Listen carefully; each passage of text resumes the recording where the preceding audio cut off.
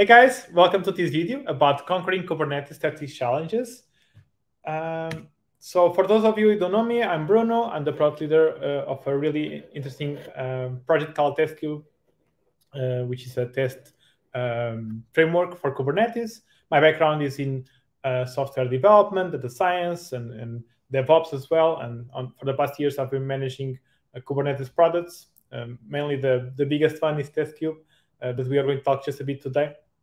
But mostly on this video, we are going to go over today's challenges in testing in Kubernetes and what are the big advantages of adopting a more cloud-native approach to testing, which is not commonly adopted today. Like these processes are a bit old still. And by the end of the video, we are going to have just a quick look into TestCube to give an idea of how can you improve your testing in the cloud.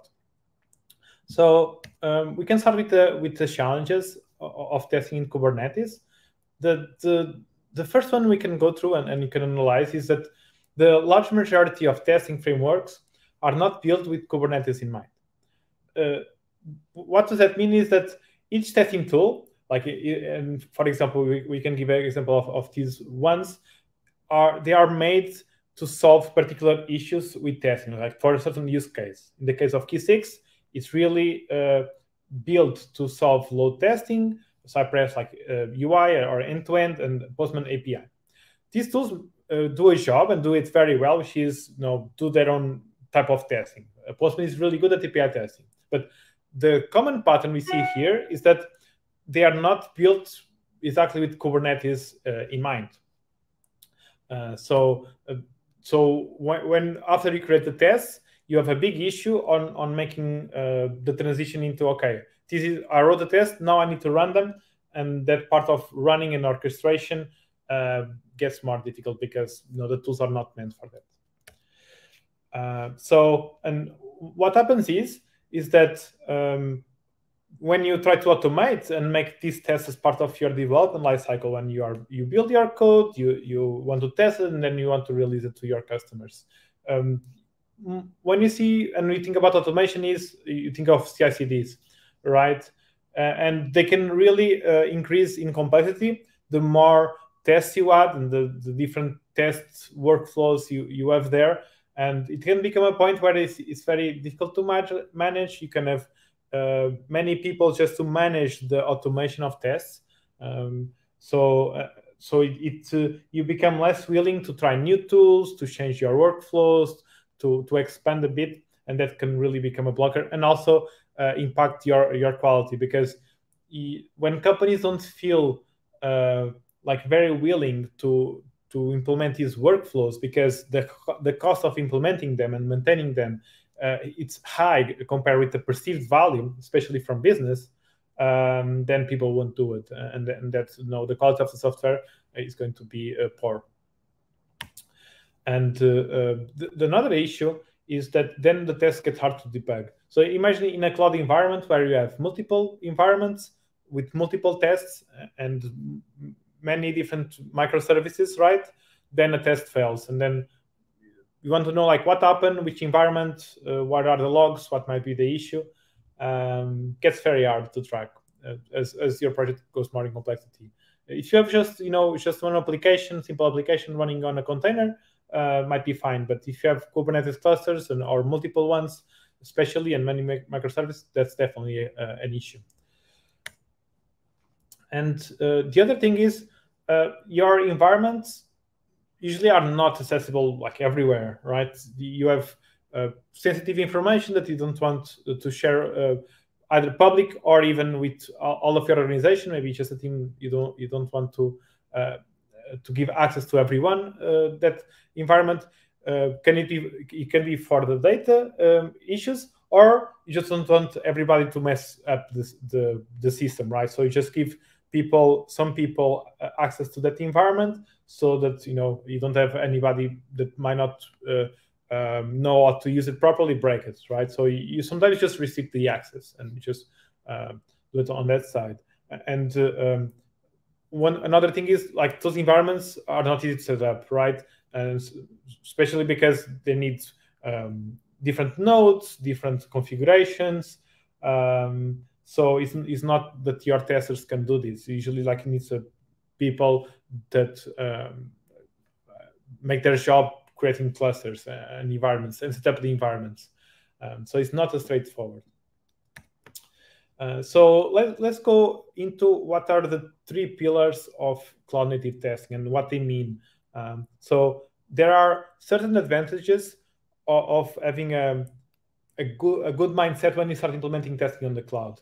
You can use the old days of having everything on the pipeline, creating custom scripts and do everything from there. And sometimes you might think of testing as an afterthought, like something that you can do just a bit, just to make sure that your test, your code is tested just as a sanity check, and you don't care much about what goes to production. Of course, that has implications, and if you implement testing from the ground up in a good way and you have a good methodology and processes, you are going to find that you gain time. So the earlier you implement a good testing process, the more time you save along the road. Of course, you should not go crazy with it. Otherwise, you might spend more time on thinking about testing than actually building your product to your customers. So that's why the cloud native approach is good, because it's supposed to be scalable. You are supposed to have an easier time integrating it with your testing tools. So your testing tools should be something that works seamlessly on the cloud.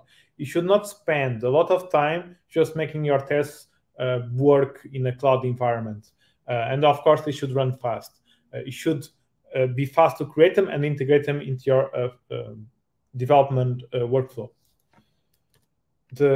The second pillar, let's say, of cloud native testing, it's orchestration. So one thing is just executing the tests right in a scalable, easy way. The other one is the complexity of your workflows, right? So having one test is one thing. Having, let's say, a test that needs to execute before several different tests. Let's say you might do load testing, then API testing at the same time, and then you do UI testing, and you can have like different workflows and different tests running at the same time. Having these like advanced test orchestration, it's super important to have it figured out on your cloud environments, right? So it should be quick. You shouldn't spend a lot of time here. The more time you need to spend in testing is less time that you spend, developing a better application. Of course, you just want the results of having good testing, but the time you spend there, you shouldn't take a lot of time here, and should be flexible. You shouldn't see big blockers and obstacles in trying new tools. One thing that we observe in the companies that talk with us at TestCube is that they have some tools that they use to test their code, but the notion of having another testing tool means that their testers need to be to know how to use it. Their automation engineers and DevOps people need to know how to automate it and how to integrate it in the pipelines. So it's not as easy decision, right? When you take a cloud native approach and everything is containerized, that won't be an issue, where you can adopt new testing types, new testing tools, and do workflows in a way that is not costly for your company. And regardless of testing type, things work like similar, almost the same thing. The thing you need to see is that all of these tests and all of these processes should speed up your deployment process. You shouldn't add testing steps to your pipeline and then realize that you deliver less times and your development life cycles increase. So instead of delivering, let's say, every week, because you are so focused on having to test these things, that then you release less stuff to your customers. You should test more, yes, but without making your life cycles or release cycles longer. It's possible to have both. So that's something that you can take into account. The last one, last but not the least, is observability. So you have these complex workflows with many tools and different environments, different microservices, and it runs in the cloud, right? So you need to give a really good access to everybody on the team to see what's the status of the test, what's the status of the applications, the environments, everything, running well. Is anything broken? It should be easy to debug what happens. So if a test fails, having access to the logs, having access to the pods, like what happened there. It's very important. And also on top of that, not only for development environments, but for production itself, you should have observability on how your production environments are actually running. So you should have also some tests there. Of course, they are not the same ones that you do when you run them on staging or development clusters, but you should have some there. Definitely encouraged, and analytics as well. So especially if you have testing teams that have been creating tests for your product like for several months, you arrive into a time in place where you want to analyze basically the performance. Like, is your test making your development lifecycle longer? Like as I said before, can we improve our tests somehow? Which tests are flaky or not flaky? Like, you can definitely analyze how you are doing testing and their performance. So that's also something that is very important, because it's not just about running the tests. You want to know exactly how they are running and the time they take, and etc.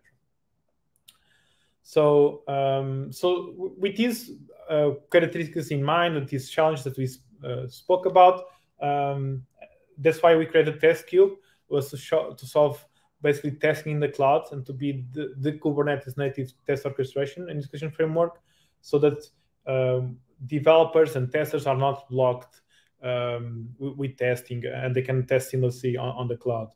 So if you are a DevOps person that just wants to automate your system and give everybody in your company access to creating tests, running them in Kubernetes, and have visibility on it, this definitely like something that you can take a look. So yeah, we are a CNCF Silver member. We have more than 30,000 downloads, and each week more and more. Yeah, if you want to give it a try, so let me explain a bit how this concept of cloud native tests work, especially on if you have an automated system, like you run your tests from a CI/CD. The traditional method is that you build and you have different steps even before you deploy, right? You can do lint, you can do code analysis. So at some point you want to deploy to an environment, to a cloud environment where you can run tests there.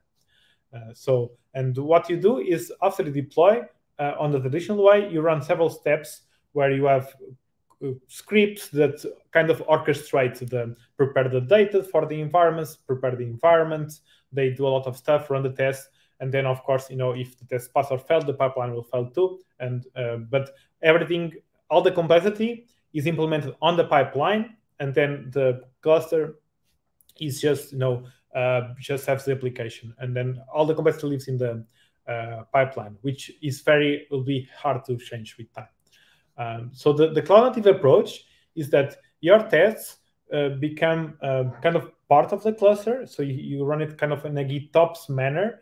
So it comes from the states of your tests come from your repository and your cluster, and your pipeline just decides if they want to run the test or not, and they are not in charge of having all the complexity there on the pipeline. In the case of TestCube, you store the test in the cluster. The test are stored as a Kubernetes CRD. And then from your pipeline, for example, you can just trigger the test. So basically, your pipeline talks with TestCube, and TestCube runs everything for you. And because TestCube runs inside the cluster, it can run in a more secure way, because you don't have to expose your applications. You leverage Kubernetes to scale everything, because everything runs as a Kubernetes job. So you don't have to worry much about scalability or performance issues there. So the best way to understand it is basically to have a look at it. So I'm going to do a quick demo for you. So this is the TestCube dashboard that you can experiment. So you can just go here, like if you have GitHub or GitLab, you can just log in using your credentials. So I'm going to continue. So here I already have one organization prepared for us. So as soon as you log in, you have an organization prepared, and you have like an environment that you can deploy. So you can deploy this to your cluster using an L command or RCLI, and then you have like a pod running on your cluster that is going to run all the tests for you. Here I already went ahead and deployed this on one of our clusters.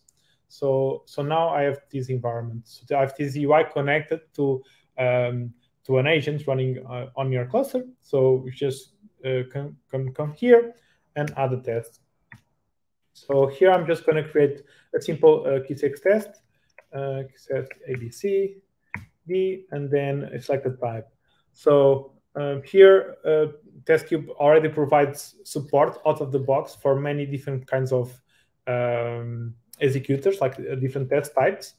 I'm just going to select Q6, and then I'm going to select where's my test file. So you can select TestCube to go into your Git repo and then fetch the file from there. You can upload a file, or you can even paste a string, like a JavaScript code. So in this case of Q6, because it's a scripting language, I'm just going to, for the demo sake, I'm just going to paste the test. So I just wrote some JavaScript code that tests an endpoint, and it fails after the time. So just a simple thing that I can create. So I just created a test. And now let's go ahead and run it.